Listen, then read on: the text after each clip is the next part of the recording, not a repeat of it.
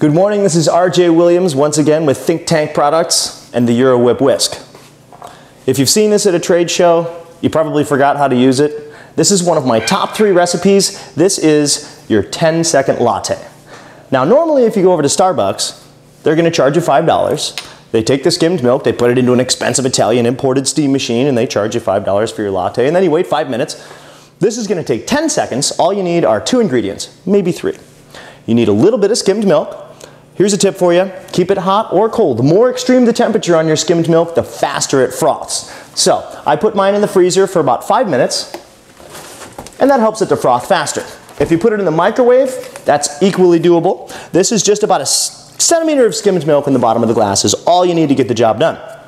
No tricks up my sleeve, no additives in the milk. This is just cold skimmed milk.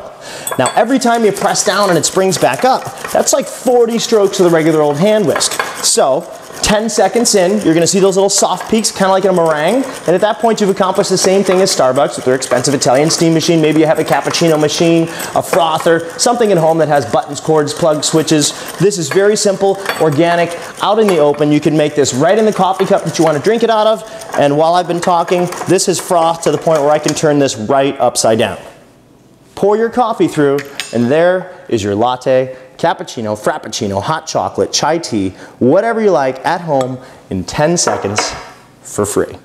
One more piece of advice before I go. If you would like this to be a little bit sweeter, I personally like my lattes to be sweeter, make sure that you add your sweetener before you mix it.